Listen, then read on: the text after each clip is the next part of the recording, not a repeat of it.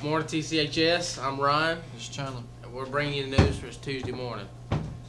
For breakfast for tomorrow, because obviously y'all already eaten breakfast by now, we're going to have a honey bun and a cheese stick. And today's lunch is cheese stuffed breadsticks with marinara sauce or cheese quesadilla with salsa, cowboy dip, tossed salad, Dick and Jane cookies, and fresh fruit and veggies. Y'all can begin to vote for teacher favorites, even though that was like a couple weeks ago. They're doing it again because they need some more votes. So vote for teacher favorites on your Infinite Campus account. And we have seniors. There's 3 spots left for Grad Bash. The tickets will be sold on a first come, first served basis. And they must be paid in full by the end of February, which is not long from here. And this goes for everybody that has paid down a deposit. There are 5 additional pages left for senior ad pages. Pages will be sold on a first come, first served basis as well. Reminder, students interested in Excel dual enrollment college classes at ABAC or Multi-Tech for the 2015-2016 school year. This is for academic core classes only: English, math, science, social studies, and foreign language.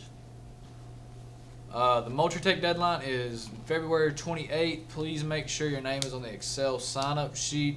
Please sign up to take the Compass test in guidance. Make sure you pick up an Excel packet.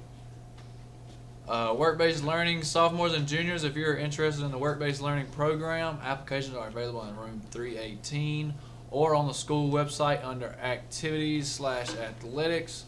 Read, fill out completely, and return.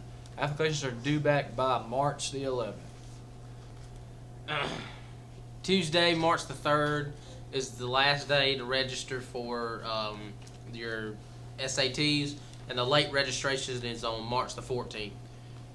Friday, March the 13th is the last day of regular registration for the ACT, and late registration is April the 18th. Wednesday, February the 25th, Kiwanis Art and Music Showcase is Friday, March the 6th at 6 p.m. in the PAC. If you have artistic or musical talent, see Miss Sylvester in room 125 for an application. Applications are due by Wednesday, February the 25th. Top winners will be eligible to move to statewide competitions. The top winners in the Georgia Statewide Art and Music Showcase in grades 9 through 12 will receive educational scholarships up to $3,500. Seniors, make sure you're voting for senior favorites. You can do that on your Infinite Campus account. It's under your inbox. That ends Friday, so make sure if you want to cast your vote that you cast it, so it will count.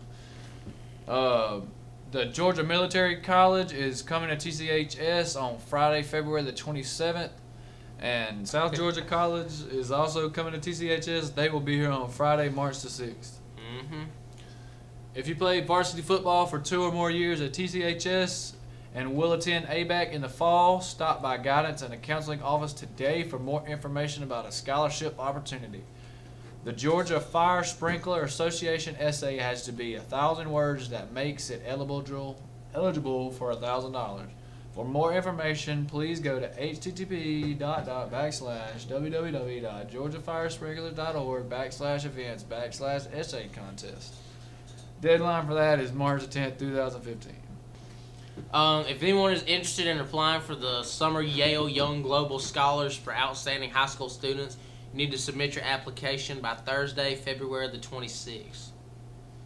2015 local scholarship applications for seniors are due by 3 p.m. on Friday, February the 27th.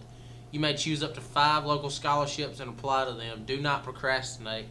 Last-minute transcripts and or letter of recommendation requests will not be accepted. Good luck to all the seniors. Monday, March the 2nd, the Colquitt EMC is accepting applications for area high school juniors to compete for a spot on the 2015 Washington Youth Tour. The applications can be filled out on the website at www.colquittemc.com. You can contact Joni Fox at 229-386-2278 for more info, and the deadline is March the 2nd. I said that already, but throwing that out there. The DOCO Credit Union Scholarship deadline to apply is March the 20th at 5 p.m. Senator David Schaffer Essay Scholarship deadline is February the 27th. These scholarships and others are posted on the guidance webpage. If you, your family, is a Plantel telecommunication, Plantel, or TIFnet customer, applications are now available in guidance for the FRS scholarship. Deadline is March the 2nd. And now we're going to have some upcoming news from our FFA members. Today is Blue and Gold Day / Tutu Day. Wednesday, you are my blank to my blank, like salt to my pepper, and it's also duct tape day. FFA members, get directions to Black Shank Farm for the chili cook-off supper tonight. Remember to be on the lookout for white FFA emblems. When you find one, bring it to 305 for a prize. The subject for today is what FFA has to offer. It can offer you career experience for the agricultural industry. FFA offers you opportunities to earn scholarships for college. You can meet new people in the ag community to gain future friends to help you later in life. A wise man once said, it's not what you know, it's who you know. It allows agricultural skills to improve from doing career development events in FFA. It develops your leadership skills by going to summer leadership camp. FFA has competitions where you can win prize money.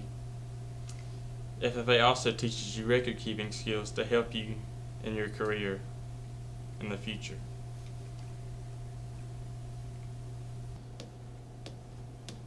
Thanks, FFA members. Now we're going to move on to some sports news.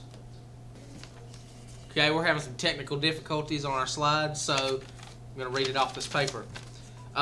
Congratulations to all of our Lady Devils for the amazing effort this season.